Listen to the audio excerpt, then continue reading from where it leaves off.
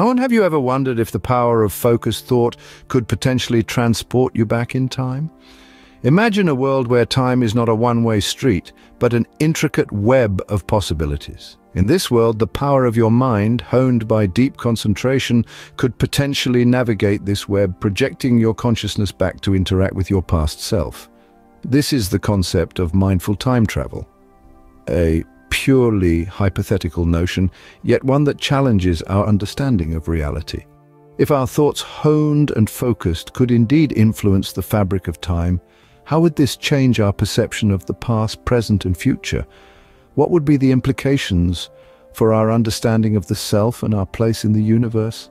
These are profound questions, ones that invite us to delve deeper into the mysteries of consciousness and time. Let's dive into this fascinating concept and see where our thoughts take us. Imagine a world where our thoughts have a tangible impact on the fabric of reality. In such a world, the boundaries of time could flex under the weight of focused cognition, allowing us to reach back and touch our past selves. But how would this work? In this hypothetical scenario, we're not talking about physical time travel. There's no need for a DeLorean or a TARDIS here. Instead, this is a journey of the mind, a form of temporal projection where consciousness, not the body, travels through time.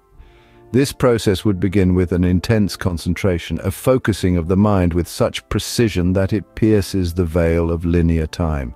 Imagine it like a mental laser beam, so concentrated and powerful that it can cut through the temporal fabric and illuminate the past. Once this connection is established, you would be able to observe your past self, like a spectral viewer privy to the events that have unfolded. You could witness your past actions, relive your emotions, and perceive your former thoughts with a new, mature perspective.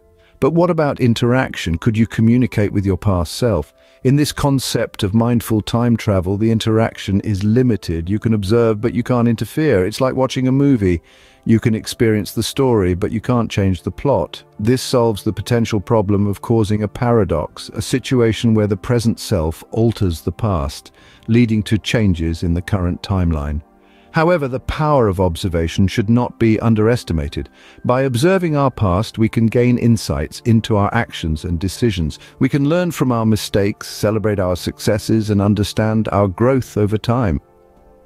This could lead to a profound sense of self-awareness and personal growth. This form of time travel would allow us to observe and interact with our past without altering the timeline. It's a journey through the corridors of time, a voyage of self-discovery that could expand our understanding of ourselves and the universe around us.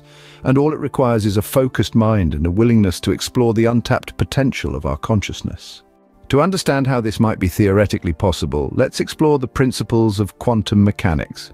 Quantum mechanics, the field that studies the world of the incredibly small, brings forth some fascinating concepts. Among them is the phenomenon of quantum entanglement, a process where two or more particles become linked, and the state of one particle instantly influences the state of the other, regardless of the distance between them. Now, imagine if this principle applied not only across space, but also across time. A particle in the present could theoretically be entangled with a particle in the past. If we stretch this idea, we might suggest that the human mind, through some yet unknown process, could initiate this type of quantum entanglement with its former self.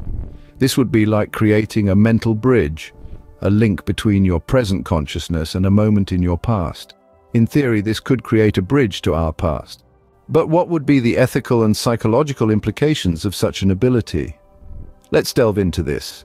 On the one hand, the power to revisit one's past could be a tremendous tool for self-improvement. Imagine being able to observe your past actions and decisions from a detached perspective, free from the heat of the moment and the fog of emotion.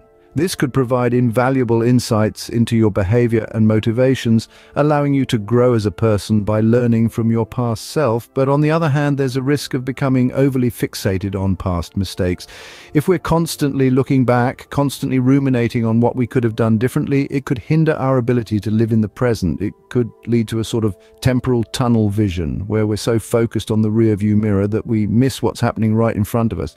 And then there's the potential for psychological distress. Revisiting traumatic events could cause old wounds to reopen, and without the proper therapeutic guidance, this could do more harm than good.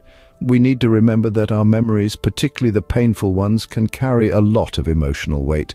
It's not something to be taken lightly.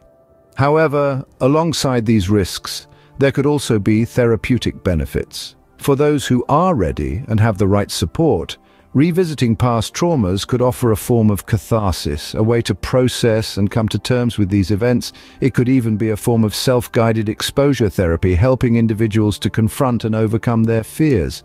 But let's not forget the ethical implications. If we have the power to observe our past selves, do we have a responsibility to use this power wisely? And who gets to decide what constitutes wise use of this ability? These are questions that we, as a society, would need to grapple with. The psychological impact of this ability could be profound, both positively and negatively. It's a double-edged sword of potential benefit and risk, a delicate balance between insight and obsession, healing and hurt. And it's a balance that each individual would need to navigate for themselves. So how could one potentially unlock this ability? The answer might lie in meditation and mindfulness practices. Just imagine, the key to bridging the gap between now and then could be as simple as closing your eyes, focusing your mind, and grounding yourself in the present moment. This is the essence of meditation and mindfulness, practices that have been honed over thousands of years across numerous cultures to enhance concentration and awareness. These practices are not just about relaxation or stress relief, they are about honing our ability to focus and sustain attention. In doing so, we can achieve a heightened state of awareness, a state where we are fully present and engaged with our experiences, where our minds are not clouded by distractions or preoccupied with future anxieties. This enhanced focus and awareness could be the mental discipline required for our hypothetical journey to the past. Think of meditation as the training ground for your mind, the place where you learn to control your thoughts rather than letting them control you. It's about discovering the power within you to shape your reality, to influence the course of your life. And in our thought experiment, this power extends beyond the present moment, reaching back through the corridors of time.